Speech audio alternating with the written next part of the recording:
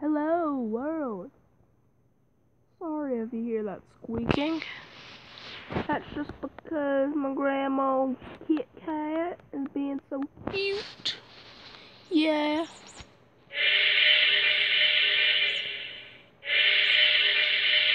What kind of whistle is that? Oh, by the way, this Polar Express looking train? Yeah. This thing is actually a brother or a cousin, I guess I should say, to the locomotive that I reviewed in the last episode. You know why? They're made by the same company, ALCO, American Locomotive Works. The 484 Northern, the NYC or New York Central 060, and the Union Pacific Challenger are actually cousins. What the flippin' do? I'm going crazy.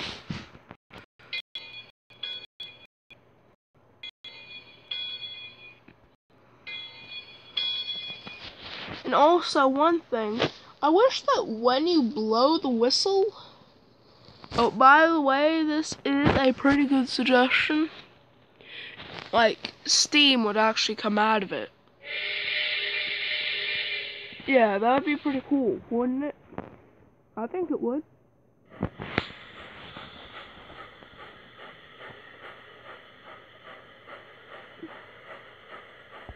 This locomotive actually has a pretty big looking ash pan.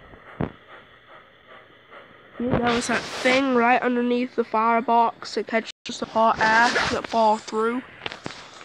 And there's a door in there that lets all the coal out, you know. Well, there's a door that lets all the coal out into the ash pan. And then there's a door in the ash pan that they use to pull it out to get all the coal and wood out. But this thing looks like it's an oil burner, so yeah, won't be needing any of those tools today. And also, we won't be needing the emergency brake. Because, you idiot, we won't need it. Okay, whoop-de-flippin-do. Actually, apparently it seems to be a locomotive that runs on coal. I am confused. Do they have some sort of cover that goes on the, that goes on the tender? Because that's what it seems to be. Because apparently no ass to run on oil. America, explain. How in the flippin' world does this work? Tell me. Please tell me. How in the world, like, you're not supposed to be able to open the firebox when it's a goddamn oil burner? Tell me how this works. Oh, I'm so confused. I've never been so confused about trains in my entire life. I'm pretty sure Laserjet, though, you know, that guy. The guy who reviews trains on Train Simulator 2018 now. Pretty cool. Yeah, pretty cool dude. You see, the thing is, I have a question for you. Is this in Train Simulator? That's my question, okay?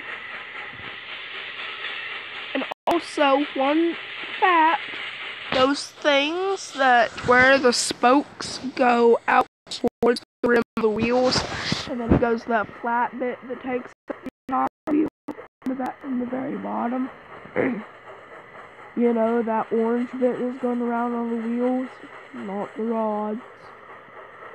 If this was a computer game, I'd show you.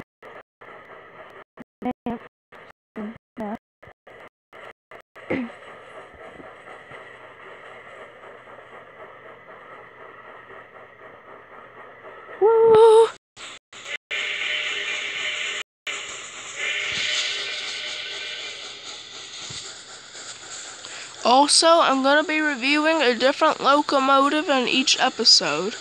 So, no episode is going to be the same until I run out of locomotives to review.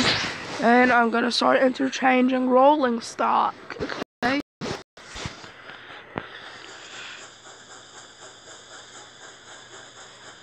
Oh, and also, for you British fans, the next episode's not going to be your electric Virgin Pendolino or something of that nature. Whatever you call it.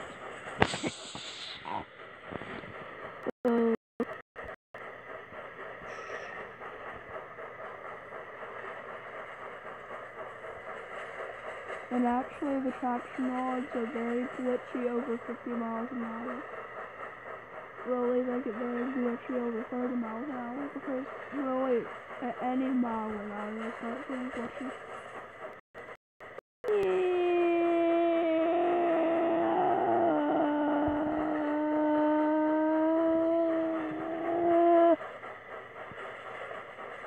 Stop! Stop the train!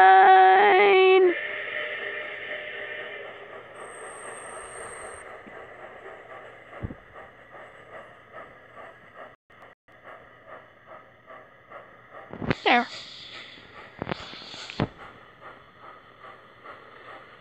60 miles an hour doesn't look half bad. But I do certainly prefer looking at it at 11 miles an hour. Nice, smooth, slow speed. Like a floor. Like a floor.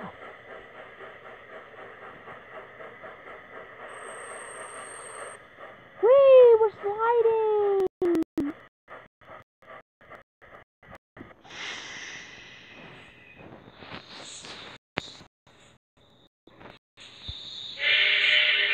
Wait, nope.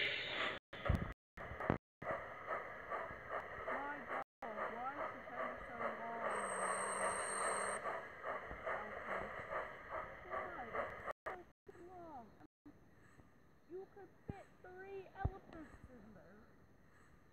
It's too big. There. So this is going to be a 2-part episode. Just note that.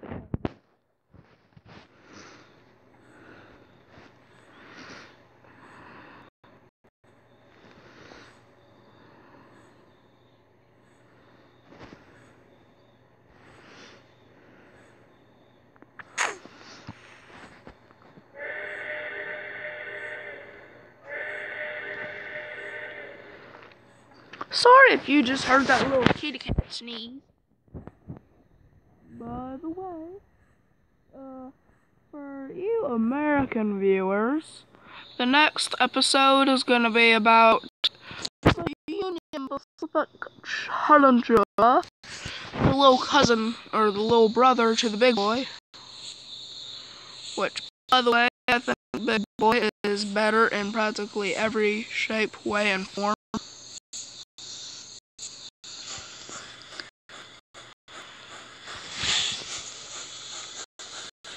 Honestly, it's faster, stronger, has more wheels, and, yeah. This thing has a chassis set for half of the big boy, really. Minus those back wheels. Chop that part off and put another of the front chassis bit on, and, yeah. Thank you, babe. Perfect. Mwah.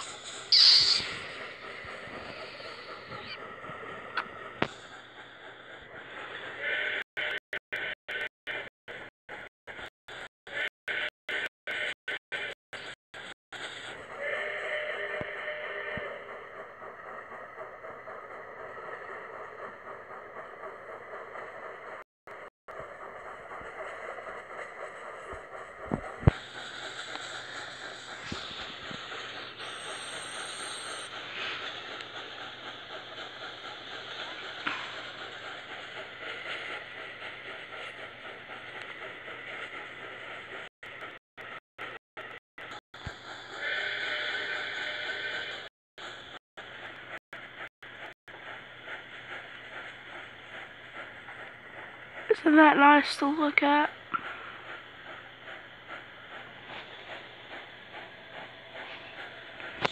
By the way, on this channel, you're gonna call the cat General R. Ford.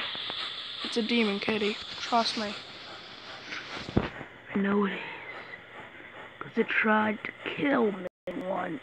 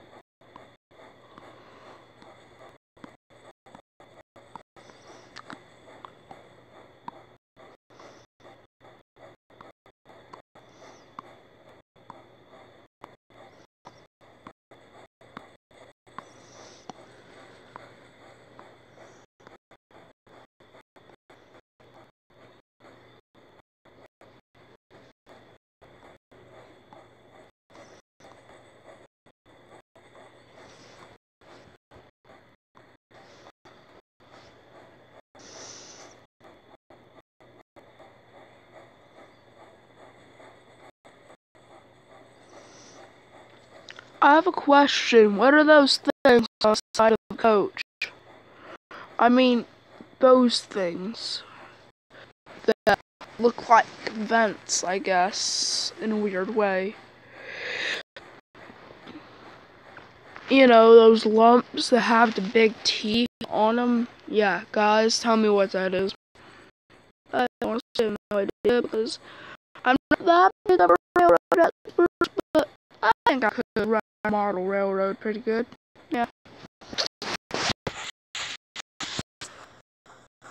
And also, if a derailment is so severe that one of the locomotives gets damaged, it's simple. Buy another one to lighten up the workload on all the others.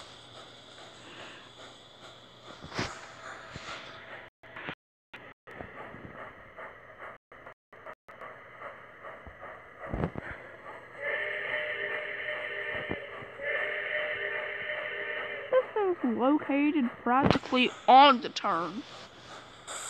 And now it's raining. Whoop-de-doo.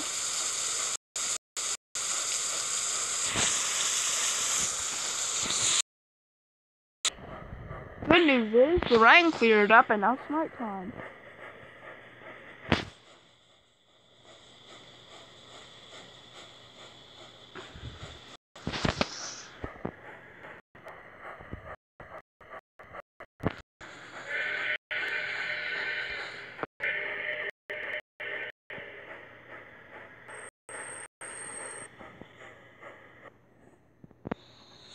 Nope. Yeah.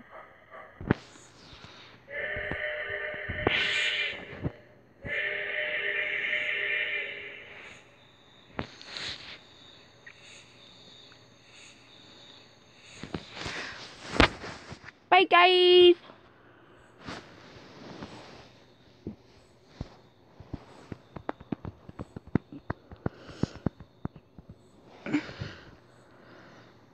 Oh, sorry.